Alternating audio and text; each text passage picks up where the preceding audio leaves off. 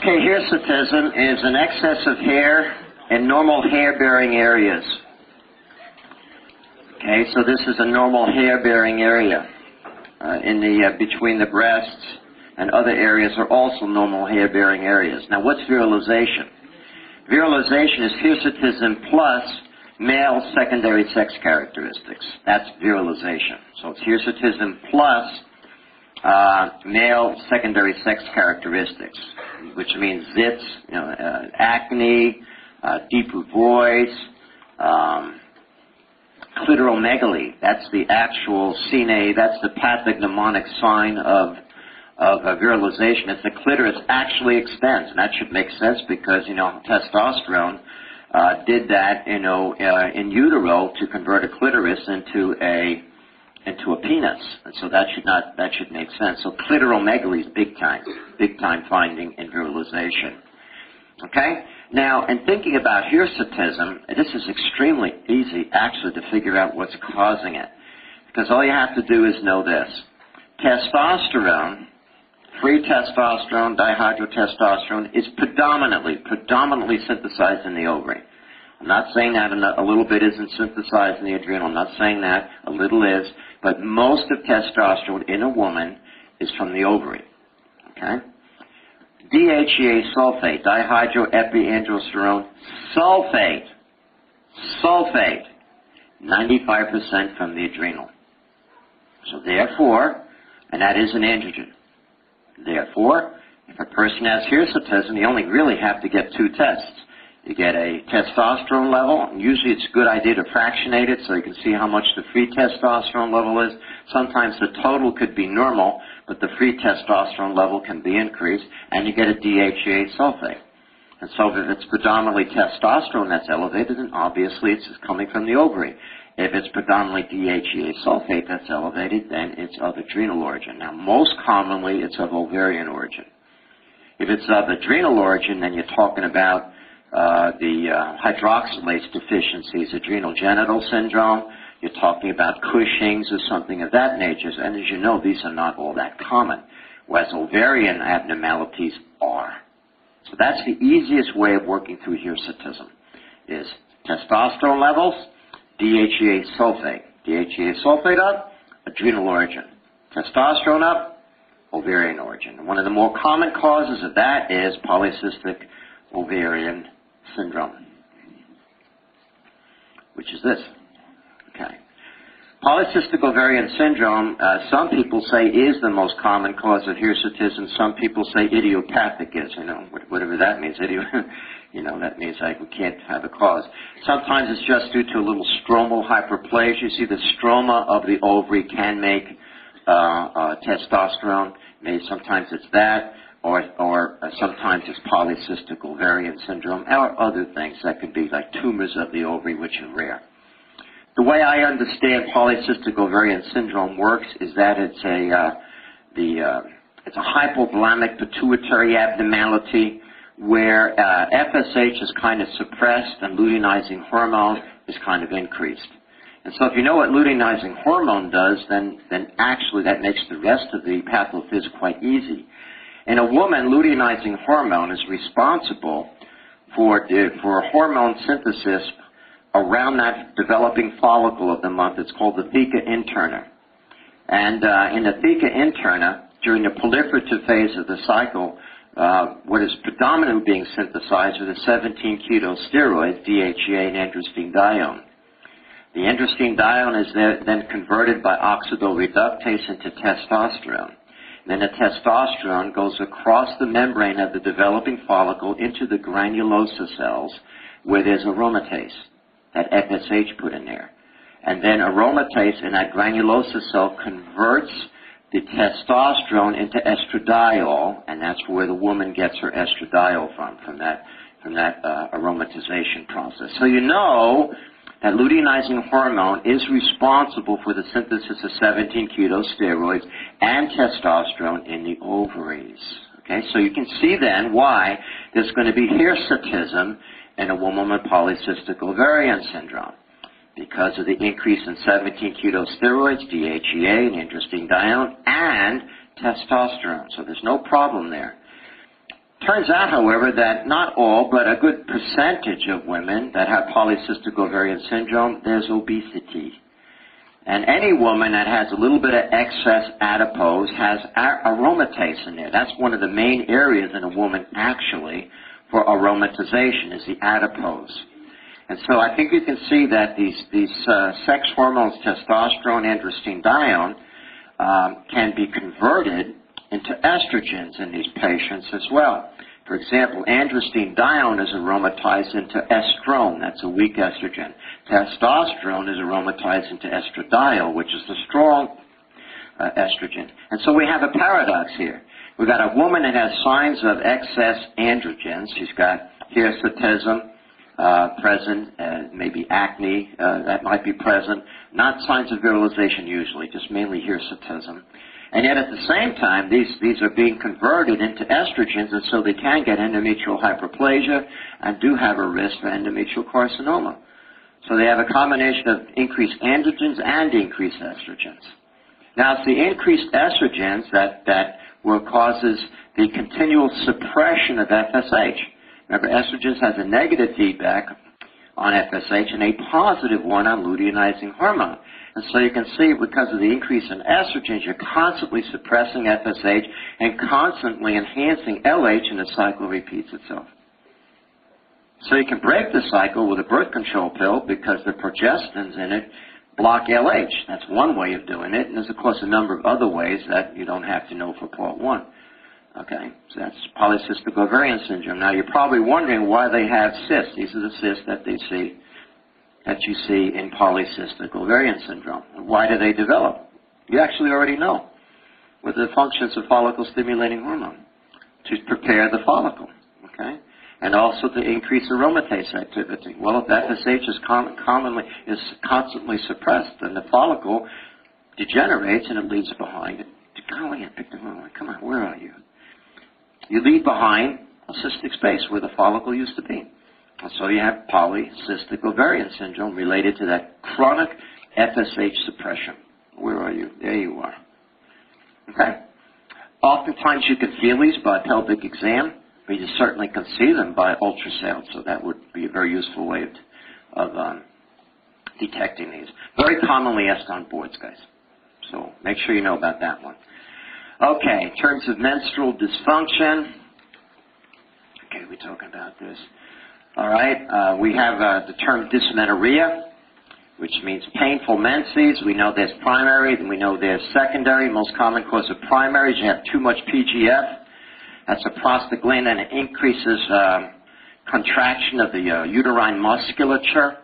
That's the most common primary cause. The most common secondary cause is endometriosis, from my readings. Okay. Also, we have problems with what is called dysfunctional uterine bleeding. Now, what does that mean? Dysfunctional uterine bleeding, I'll tell you what it doesn't mean. It's not a bleeding abnormality related to an organic or anatomical cause. So, in other words, it's not bleeding from an endometrial polyp. It's not bleeding from a cancer. Dysfunctional uterine bleeding is a hormone imbalance that's causing an abnormality in bleeding.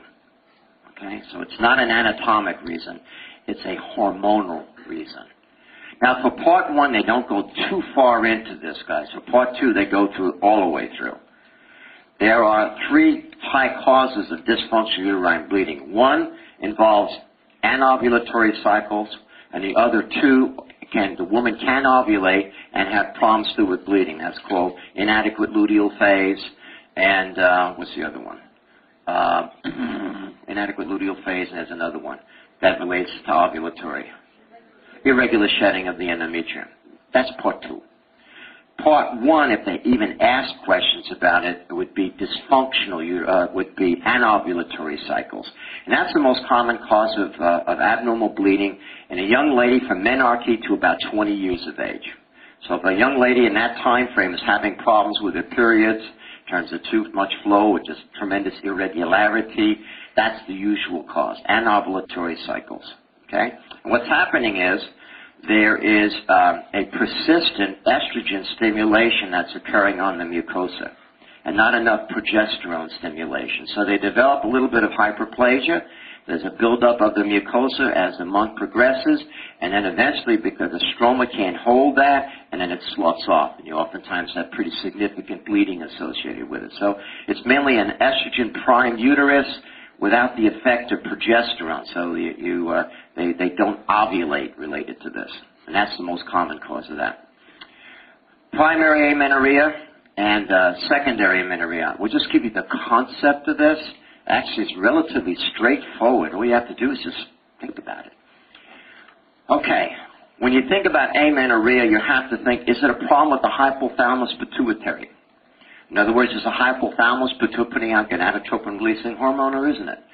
Is the pituitary putting out FSH and LH, or isn't it? So when we think about amenorrhea, be it primary or secondary, is there a hypothalamic pituitary abnormality? 2. Is it an ovarian problem? And something wrong with the ovary that's causing the problem with the amenorrhea? Maybe it's not making enough estrogen. Okay, so we have to say, is it an ovarian problem that's causing it? 3rd, is it an end organ problem? Is there some anatomical reason why this person is not bleeding? Maybe she doesn't have a vagina. Okay, that's called Rokitansky-Kuster-Hauser syndrome. Maybe she's got an imperforate hymen. She's been having periods all along, but because the hymen is imperforate, there's blood behind it. That's why. Maybe she's got cervical stenosis. Maybe she's got DES exposure. So in other words, some anatomical reason for the amenorrhea. Now, of course, that's going to be way less of a common cause in secondary amenorrhea because women have been menstruating. And so the one for that, of course, is Asherman syndrome, where the woman's had repeated D&Cs, dilatation and curatages, and they scraped away the stratum basalis. So you have to leave something behind from which you can proliferate endometrial mucosa. And if you scrape all the way down to the stinking muscle, and you take all that away, then you're obviously never going to be able to menstruate again. Not only that, you're going to scar everything off, and we got a woman that is basically infertile. That's called Asherman syndrome. Okay, so very, very simply, amenorrhea, be it primary or secondary, can be a hypothalamic pituitary problem, ovarian problem, or end organ problem. Now, would FSH and LH levels just by themselves help us in distinguishing those 3? I think so. If you have a hypothalamic pituitary problem, what would the FSH and LH be? Low. If you had a primary ovarian problem, what would they be? High. If you had an end organ defect, what would it be? Normal. There you go. Okay? That's the way you look at it. Okay? And you can fill in the rest of the stuff. This is more, Part 2 gets more into these things in greater depth. Now remember, the first step in the workup of any patient with amenorrhea is a pregnancy test. Let's make sure that we don't, go off with zebra hunting there. You always have to go. Anyone see a zebra outside recently running around? Okay, so let's not go zebra-y when we have amenorrhea. Let's just get that pregnancy test, okay? And if that's negative, okay, then you start working on the other causes. We're going to talk about one of them, which is a very common cause, by the way, of primary amenorrhea, and that's, of course, Turner syndrome. Okay, you can see the web neck over here. In Turner syndrome, remember, the majority are XO, okay, not XX, and so they don't have a bar body. Okay, that's Act 1. They have defects in lymphatics, which we've alluded to already. We said that, I think we did, maybe we didn't. You can actually make this diagnosis at birth by physical exam of the newborn. You will see, remember that child that had dactylitis, the sickle cell with the swelling of the hand? Okay, if you take that child, let's say that was a female child, and let's say it was a newborn, and you saw that swelling of the hand, swelling of the feet, that would be lymphatic fluid. That's Turner's. So if you see that swelling of the hand or swelling of the feet, and that's a newborn female, that's lymphedema, and that's a very, very common sign, okay, of it. Let's make a fist. Okay, and you have 4 knuckles showing, right? So we'll count from this index, 1, 2, 3, 4. The 4th metacarpal is commonly underdeveloped, and so instead of having a bump sticking out, there's a dimple. It's called a knuckle-knuckle-dimple-knuckle sign. So they have problems with that. I've had many, many medical students, they always count knuckles, and I've had get these calls, knuckle, knuckle, dimple, knuckle, knuckle, knuckle, dimple, knuckle. Who is this, please? And then they say, identify themselves, then they keep on going back, knuckle, knuckle, dimple, knuckle. In other words, you have a town and son. Yes. Very good. Okay. Because knuckle, knuckle, dimple, dimple is pseudo-hypoparathyroidism. So there's little physical diagnostic findings there. I had one call me up, knuckle, knuckle, dimple, dimple, knuckle, knuckle, dimple, dimple. Okay, you got a pseudo-hypoparathyroid case. And actually, they were the only ones that picked it up because they counted knuckles. That was pretty cool. So they have those abnormalities. Now, you're probably wondering about the wet neck. That's actually related to lymphatic abnormality. They get what they call cystic hygromas. These are dilated lymphatics in the neck area, and they fill up with lymphatic fluid and stretch the skin. Okay? And because they stretch the skin, it persists as what looks like webbing of the skin. So even that's related to an abnormality in lymphatics. They have preductal coarctations very commonly in these patients. They do not have mental retardation. Some cases they're mosaics. That means they can be XOXX, and there's a remote possibility that they can be fertile if they're a mosaic. There are even XOXYs also. That type of a mosaic that can occur in this particular syndrome. So remember, they have menarche, they have menopause before menarche by 2 years of age. All their follicles in their ovaries are gone. Okay, and we call that a streak gonad, and we told you already that is susceptible to not seminomas, that's male germ tumor, dysgerminomas. That's about it for Turners. Okay. Big confusion about adenomyosis versus endometriosis in students. Adenomyosis is glands and stroma within the myometrium. That's glands, that's stroma, and that's myometrium. That is not endometriosis. It doesn't fit the definition. Endometriosis is functioning gland and stroma outside the confines of the uterus.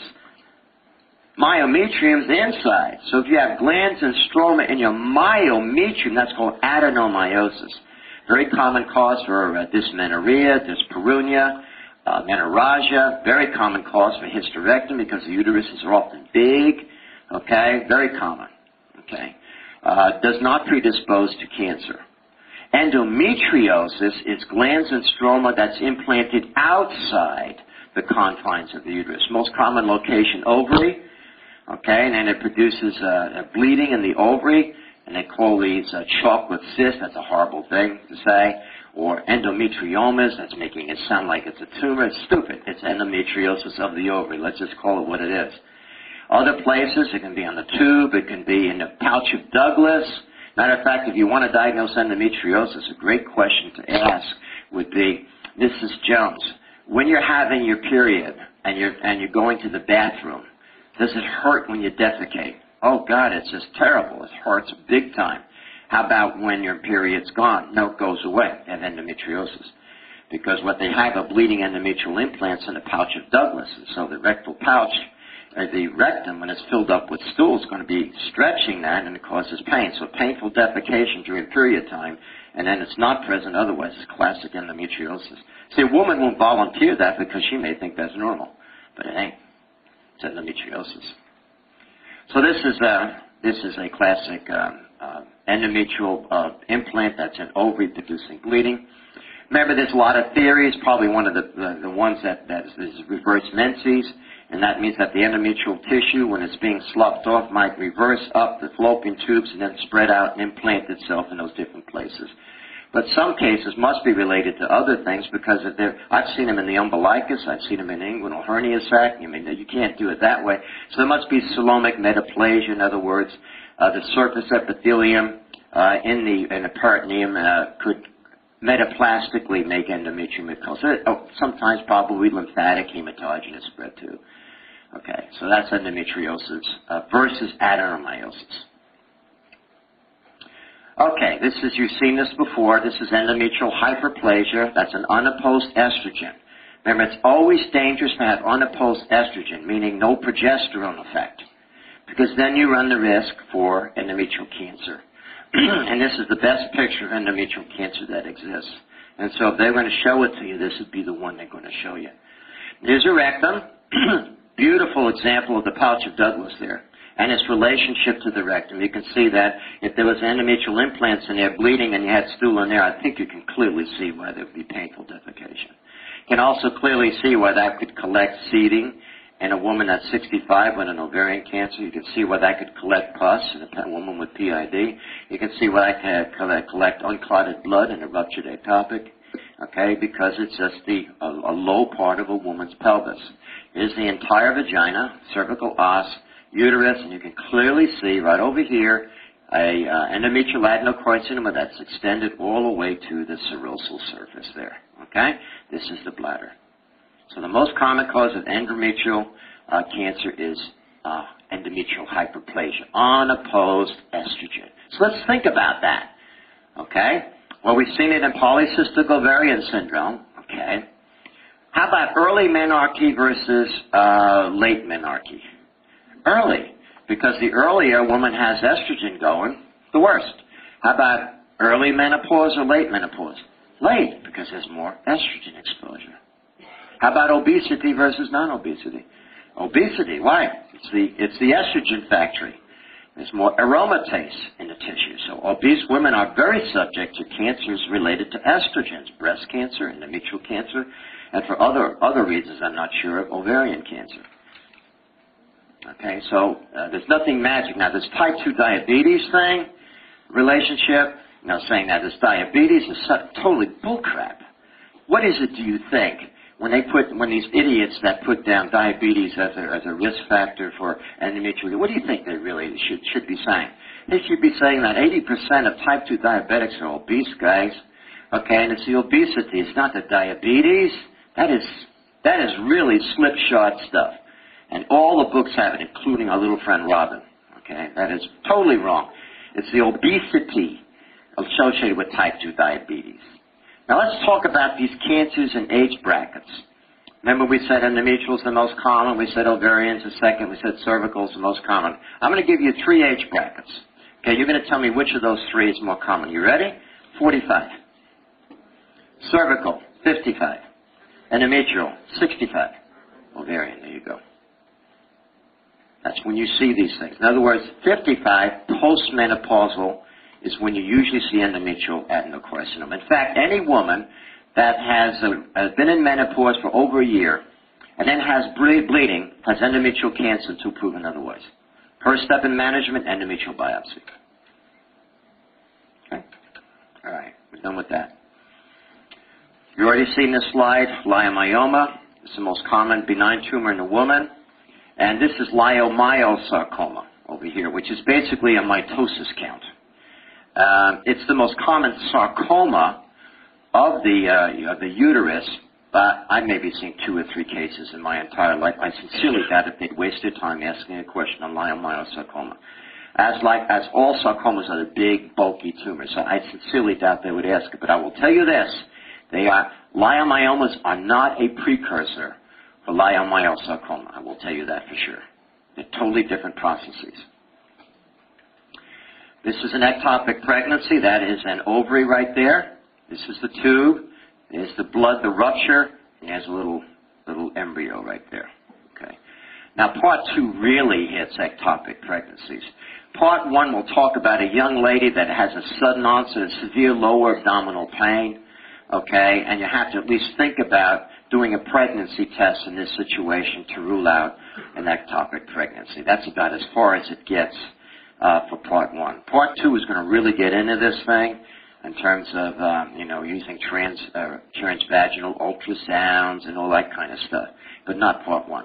Part 1 just wants you to recognize if a young woman has a sudden onset of lower abdominal pain, that one of the things in your differential should be a beta-HCG to rule out a ectopic pregnancy. Okay? That's all they do for 1. Okay, ovarian masses. Okay. This is another area that really confuses students. There's the classification. See, women are so complex. I think guys would agree that women are complex. Okay, because actually when you come home and you say, honey, how was your day? Okay, fine. Is that a fine day? That wasn't. But she said fine. She said it wrong. She said fine. See, now most guys in this world, when someone says fine, okay, and they go and they watch the TV and all that stuff, and they leave the woman there standing. He doesn't love me. And then when they say, you never talk to me, you don't understand me. I said, you said you were fine, sweetheart. See, men are very rational and stupid. They actually accept that. Now she said, fine. Okay, now that's more than likely a good day, but it's fine. That's not a good day. Okay, so what does that mean? That's the time to just hug her.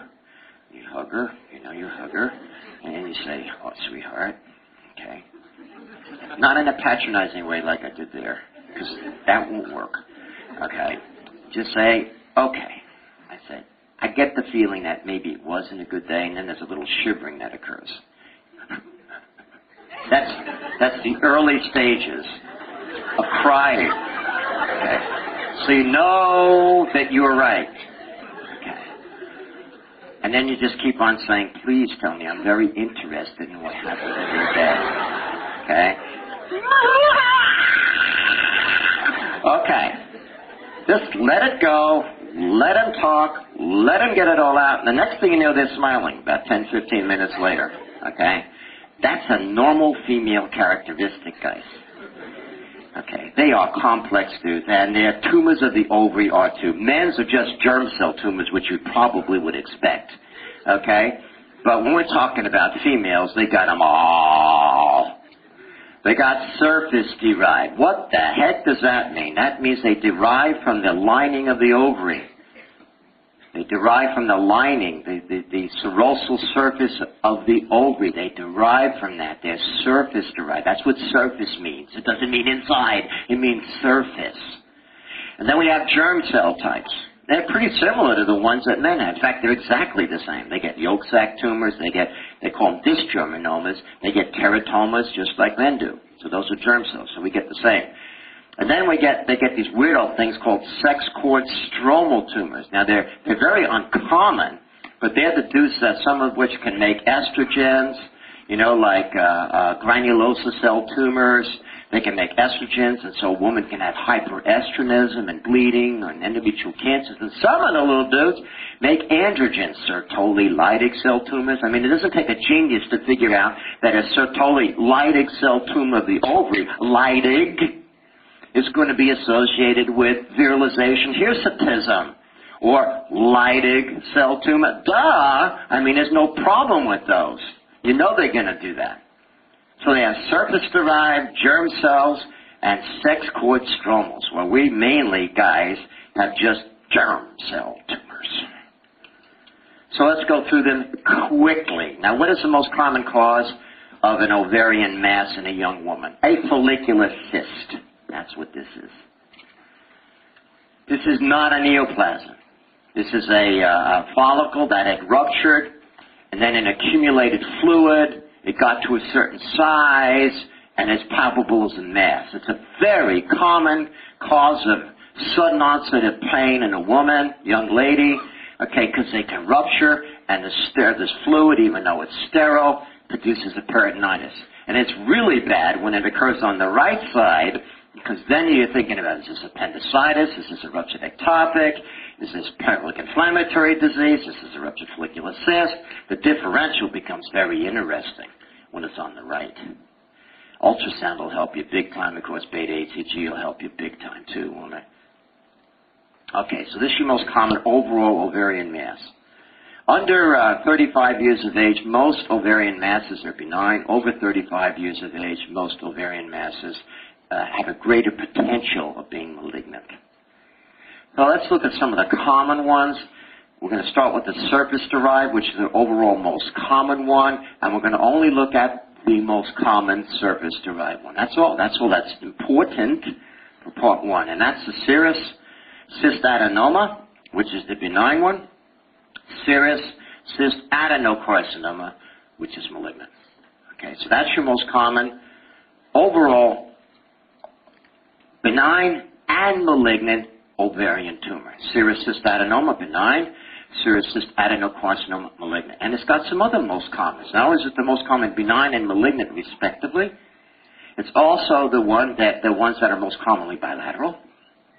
And the adenocarcinoma one has psammoma bodies, these little bluish concretions here. Basically, it's apoptosis, destruction of the tumor cell, and replacement by dystrophic calcification. That's what a psammoma body is. Okay? So the serous adenocarcinoma has psammoma bodies in it. It's the first one of the three that you're going to see today. You're going to see another one when we do endocrine, and you're going to see it in a papillary carcinoma of the thyroid, and then you're going to see it towards the end of today in a meningioma. Okay, you see psammoma bodies. So the serous tumors are the most common benign and malignant, respectively, the most common ones that are bilateral, and in terms of the adenocarcinoma one, has psammoma bodies. That's it. That's what you need to know. So you got a 65-year-old woman. She's got bilateral ovarian enlargement. What does she have? She has serous adenocarcinoma. She's the right age, and it's bilateral. There you go. By the way, here's a pearl for you. Any woman that's over 55 that you can palpate their ovaries on either side is cancer until proven otherwise. Because a woman that's postmenopausal they're going to atrophy of the ovaries. So if you can palpate an ovary in a woman over 55, it's cancer until proven otherwise. Always evaluate that. That's not normal. So in other words, that'll help you on boards, right? Got a 62-year-old woman and she's got an ovarian mass on the right. Boop! Okay? You already know, and then something bad, because they shouldn't have a palpable ovary. Here's a good grouping of what is basically cystic fibroma. You've seen this already. It's not fibroma. Cystic teratoma. You've seen this one already. There's a tooth. This is the most common overall germ cell tumor. It's usually benign. Here's some histologic sections through it. You can see sebaceous glands over there. You can see cartilage over here. You can see skin over here. This one looks like it's making thyroid. I call those struma ovaries. They can actually make thyroid glands. They can do anything they want. They're germ cell tumors. Okay? They're kind of interesting things. It's a grouping of sex cord stromal types of tumors. Here's your most common one. These are called fibromas. They're totally benign, and this is the MEG syndrome. The MEG syndrome, MEIG syndrome, I like that. That's an ovarian fibroma, which is benign, ascites, and a right-sided pleural effusion. You take the ovary out, the tumor out, it goes away. Very interesting, MEG syndrome. This is a granulosa cell tumor of the ovary. It's a low-grade malignant tumor. And now that's an easy one to remember for estrogen. What does the granulosa cell normally do? It aromatizes androgens and estrogen. So a granulosa cell tumor would more than likely be what? Estrogen producing. Very, very simple stuff. Okay? And of course you've seen this before. What is this? Those are signet ring cells. So does that mean that primary ovarian cancer, or does it mean that it's metastasis from some other site? Metastasis from some other site. Could you tell me where that site is? The stomach. Okay. What do we call this tumor? Krukenberg. There is no primary ovarian cancer that has signet ring cells. So if you see these, there is no way that's a primary cancer of the ovary. No way. That's clearly metastasis. Most commonly, stomach. This is chorionic villus. Okay, I want you to tell me what the outside layer is called, please.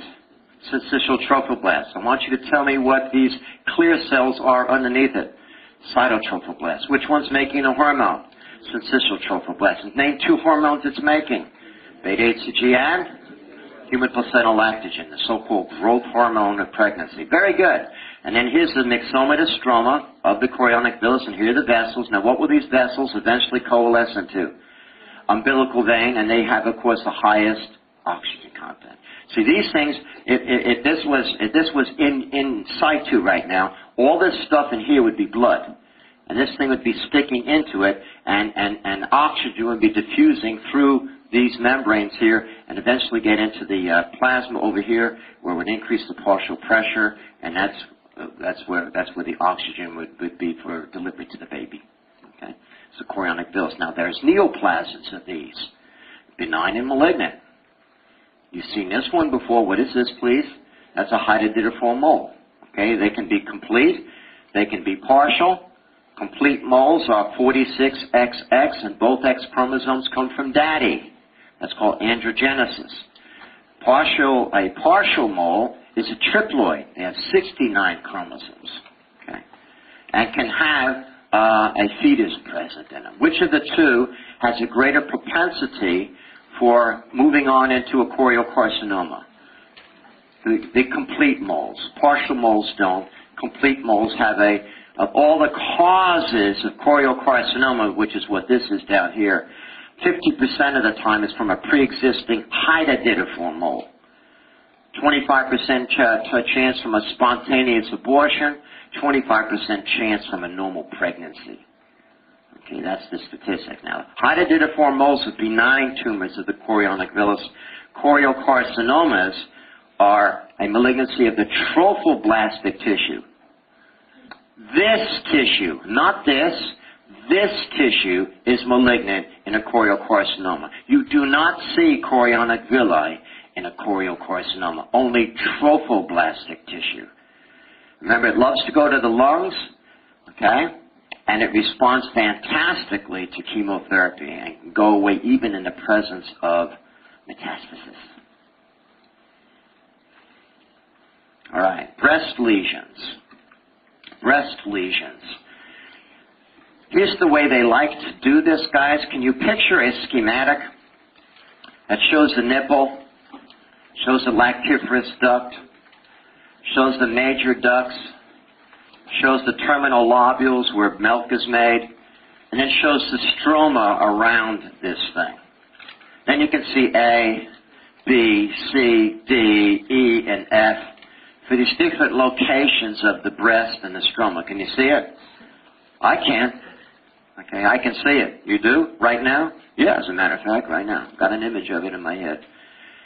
So do you think maybe what they're after is that you know where some of the more common breast lesions are located? Would you think so? So if I said nipple, what would you say? Paget's disease of the breast. If I said lactiferous duct, what would you say? Intraductal papilloma, the most common cause of a bloody nipple discharge in a woman under 50. It's just a benign little papillary tumor right in that lactiferous duct. If you press on it, you can see the blood come right out of that one hole there in the areola. Okay, if you're talking about the major ducts in the breast, that's where most of the breast cancers arise from. Invasive ductal cancers and medullary carcinomas, mucinous carcinomas, they arise from the major ducts. Then we go down to those terminal lobules there where breast milk is normally made, and we have the most common tumor down there. It's called lobular cancer, lobular carcinoma. And it's famous because of its bilaterality. So in other words, lobular carcinoma is to the breast as serous tumors are to the ovary in terms of their bilaterality. As a matter of fact, in the old days, when a biopsy was done on the breast and we said it was lobular cancer, they would do a mirror image biopsy on the same quadrant on the opposite side to see if there was a cancer there. They don't do that anymore. They basically have mammography now, so they can check that out anyway. Unfortunately, mammography doesn't pick up lobular cancers, though. So you got to that's a little bit of rough diagnosis to make. Okay, what's the most common cause of a mass of the breast in a woman under 50? You're looking at it. Fibrocystic change. What's the most common cause of a mass in the breast of a woman over 50? Cancer. Not only cancer, infiltrating ductal carcinoma. Not intraductal, infiltrating ductal carcinoma. In other words, what does that mean? That means that we're not picking up the cancer early enough by mammography and picking it up in the intraductal phase. It means our techniques are insensitive because we're missing that ductal stage and we're picking it up only when it's invaded. We need to pick up 5 millimeter masses and less to do that. Okay, in some areas of the world, like Sweden, they can do that. They got some dude there that's got this unbelievable stuff, and he can diagnose it when it's 5 millimeters, whereas most of the people in this country can't, unless the thing's just about through the breast, for crying out loud. This dude can pick it up. I actually heard him lecture. And it's incredible. He can pick them up at 5 millimeters, and he's got great results because most of the cancers they're finding are intraductal, and they have excellent prognoses. In this country, we just don't get it for some reason. I don't know why. Okay, how about a woman, 35, a movable mass in the breast, kind of gets a little bit bigger during the, as the cycle progresses, and then, what is that, fibroadenoma. There you go. Those are the most common in terms of locations and in terms of statistics on age. Very important, because if you know those, most of the time you get the answer right off the bat. This fibrocystic change, this has got 2 of the 4 things. There's a big cyst, there's a cyst there, and there's the fibrous tissue. These are those lumpy, bumpy things that you feel in your breast that are kind of painful. They get worse as the cycle goes on, and then they kind of dwindle down because they're hormone sensitive. Okay. Another feature that you can see is ductal hyperplasia. And that's, of course, the precursor lesion for cancers, as you would guess, because those are the estrogen-sensitive epithelial cells. The epithelial cells lining the ducts are estrogen-sensitive, just like the glands in the endometrium are estrogen-sensitive. The glands lining the ducts are estrogen-sensitive, so that makes sense. And then there's this thing called sclerosing adenosis, which is in the terminal lobules that they always give to first-year pathology residents, and they call it invasive cancer all the time, when in reality it's sclerosing adenosis, a benign part of fibrocystic change. So this picture's been on many exams. You see cysts, that's what it is. Don't make it any harder than it is. Better look at this. This is the most common tumor that moves around in a woman's breast under 35. So what is it? Fibroadenoma. Now, is the neoplastic component the glands here, or this stroma here? The answer is the stroma. It's the stroma that's neoplastic, and what it's doing is that as it grows, as it compresses the ducts down, so they kind of have slit-like spaces. It's very easy diagnosis to make, and they're very, very common. My daughter's got a few of them.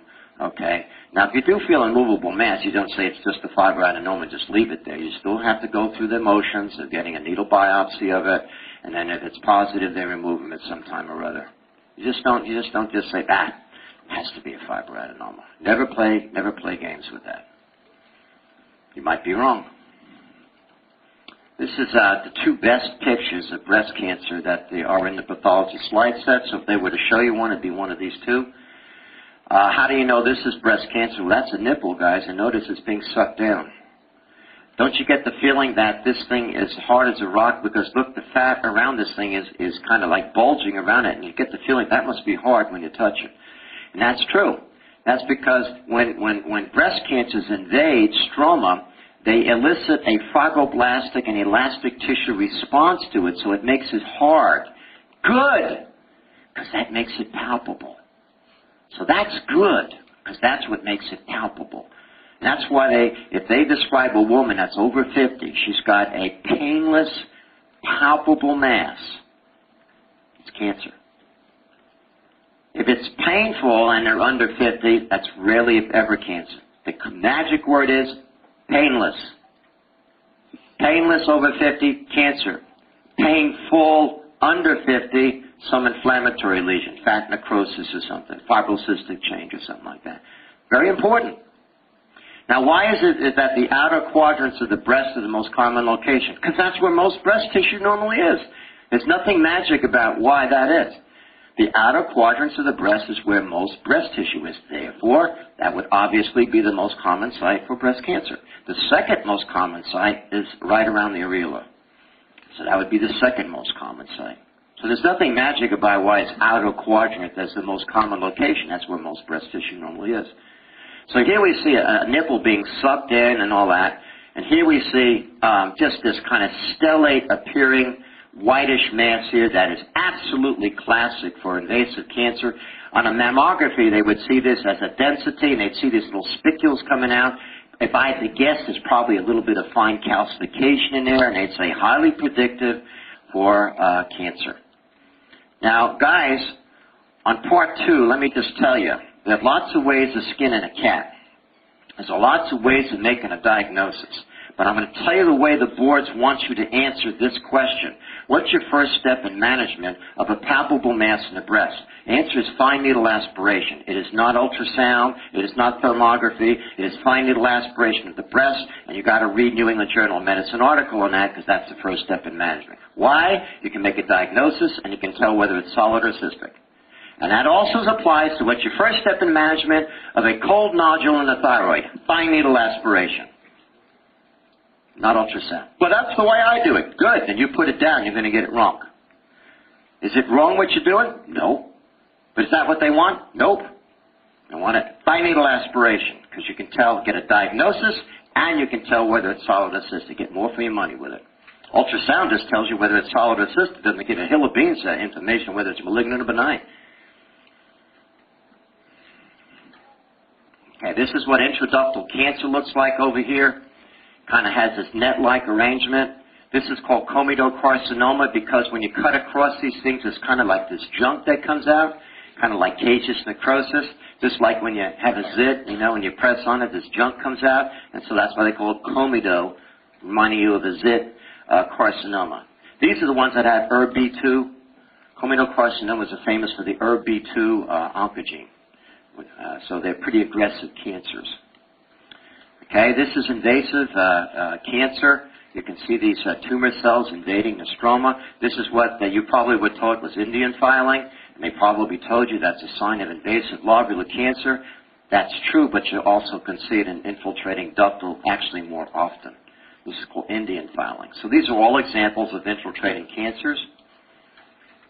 That's the nipple, guys, and you see kind of an eczematous rash around the nipple. So you please tell me what it is. Paget's disease. Anytime you see in an older woman a rash on the nipple, okay, make sure you feel underneath that nipple and always get a mammogram. It's probably Paget's. And what it is a cancer of the duct underneath that has spread up into the skin and produced this rash-like thing. When you biopsy it, it looks exactly like what I showed you in the vulva, exactly like it, except this is in the nipple. They love Paget's disease of the breast on exams. This is inflammatory carcinoma, the worst of the worst cancer. Okay, look, you can see how red it is. And why does this dimpled skin? It's been dimpled because the lymphatics are plugged with cancer underneath there. And the lymphatic fluid is leaked out.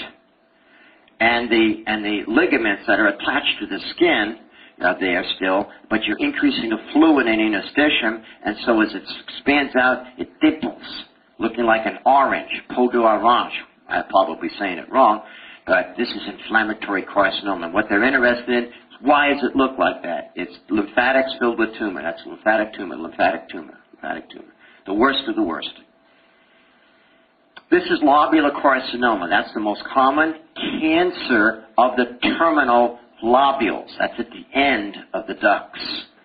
What did I say it was famous for?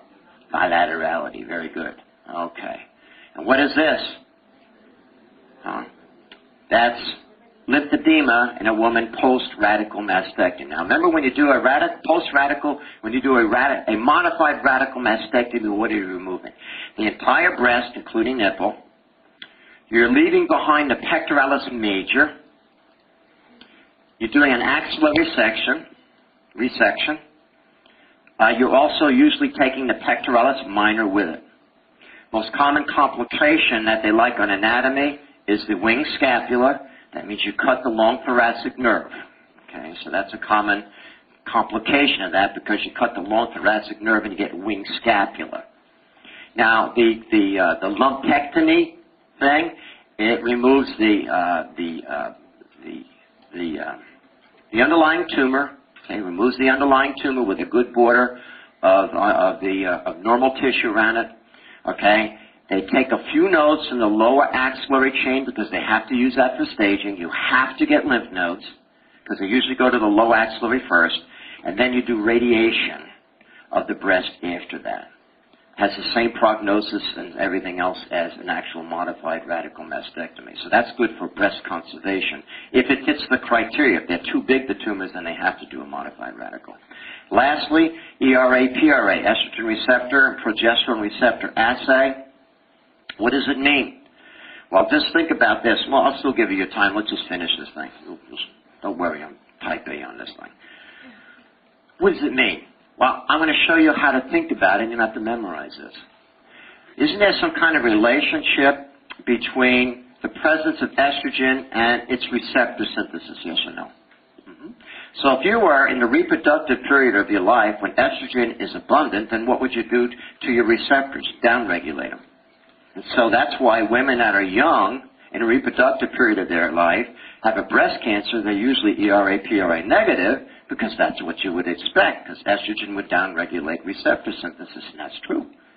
Whereas if you're postmenopausal and estrogen levels are a bit lower, then you get upregulation of your receptors, and that's why most postmenopausal women are ERA, PRA positive. There's nothing magic about that. But what does it mean? What it means if it's ERA, PRA positive is that it's responding to estrogen, that tumor. And so you need to take away that estrogen effect because it's feeding the tumor. Now how are you going to take it away? You're going to give them tamoxifen. Because Trevor taught you that tamoxifen is a weak estrogen. And so it hooks into the receptors on the breast tumor, if there's any left behind, so that the normal estrogen in a woman, what little may be there, can't get into that, and therefore feed the tumor. So it's a blocker. It's blocking the receptor. But does it have complications? Yeah, you have menopausal type symptoms after you're on it. And another thing is that it is an estrogen, and so you have the risk of endometrial cancer. A benefit of tamoxifen in a postmenopausal woman with an ERA positive tumor is that it does prevent osteoporosis. And so, you can't give estrogen to a woman and she has a cancer that's ERA, PRA positive, contraindication. But she is a candidate for tamoxifen, and so that will protect them. And at the same time, prolong the time frame that possible recurrence can occur. Okay? That's it. Let's break for a full 10 minutes. That's going to be around a little after 5 after.